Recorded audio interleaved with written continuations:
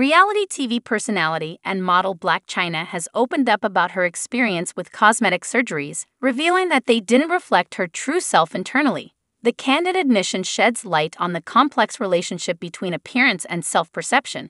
Blac Chyna, known for her appearances on reality shows and her high-profile relationships, shared her thoughts on cosmetic enhancements in a recent interview. She expressed that while her surgeries altered her physical appearance, they didn't align with her internal identity. Cosmetic procedures have become increasingly common in the entertainment industry, with many individuals altering their appearances to meet certain beauty standards. Chyna's statement brings attention to the psychological and emotional aspects of these transformations. Chyna's words resonate with a broader conversation surrounding self-acceptance and authenticity. Her openness about her journey can inspire others to reflect on their own decisions and motivations when it comes to altering their bodies. The discrepancy between external changes and internal feelings is a concept that many individuals grapple with. Chyna's message serves as a reminder that true self-confidence comes from within and cannot be solely achieved through physical changes.